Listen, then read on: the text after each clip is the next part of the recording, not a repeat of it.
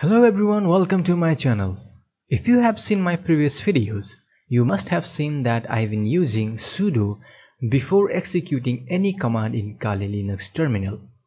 I did that to execute the command as root, just like you do run as administrator in Windows computer. From 2020, Kali Linux started the non-root user policy, as far as knowledge, and stopped root account by default. So, in this video, I'm going to show you how can you enable the root account, and also I will tell you about some of the pros and cons of using root account at the end of this video. So, stick to the video, watch the video till end. Without any further ado, let's get started. So here I have started my Kali machine as a non-root user, and to confirm that I am going to open my terminal, and if I execute command like apt update without putting sudo before the command, and if I press enter, it will give some error. So now, and also as you can see, permission denied, so you have to execute this sort of command as a root. Now but if I put sudo apt update and press enter, there will be no error at all. I'm gonna put the password and press enter. Now as you can see, the command has been executed successfully and it's working.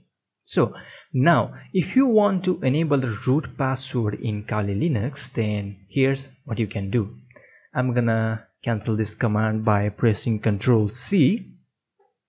I'm gonna clear the screen, and you can do like sudo apt install Kali root -login and press enter. Now it will take some time. You have to wait till it's get 100%. Oh, it's so fast. Now I'm gonna clear the screen again. Now you have to change the password for the root login. So to do that, you can type sudo passwd and press enter and enter the root password. I'm gonna type my password. Now it's done. I'm gonna exit the terminal and I'm going to restart the machine, or maybe you can switch the user. So you type the user account, root, and your password and login.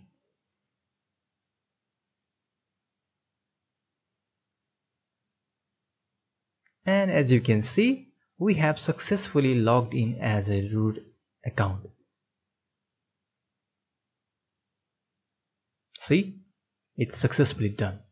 But however, there are some pros and cons of this root account also. Let me explain to you. Remember guys, root account is not for amateurs. If you are beginners, stick to the non-root account. If you don't know about the core system of Kali, you may cause serious damage in the core system of the operating system. That will compromise the security of the system. Alright? And by the way, sudo means super user. Even if you are using sudo before executing the command, you are performing as root.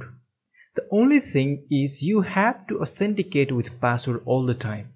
And also it prevents modifying files and data of the operating system, which might be very sensitive to run the system. So non-root is not so bad, okay? However, if you are experienced user in Kali, then you will have to, you will have the godlike power. Just kidding. Root account has all access to the system of Kali. You can modify, delete, or create system file and cause permanent change or damage if you don't know what you are doing, or if you select options, if you don't select options very wisely. So if you like this video, don't forget to hit the like button also, and if you are new to my channel, don't forget to subscribe and hit the bell icon. So in the future, if I upload a new video, then you will get notified and you won't miss anything.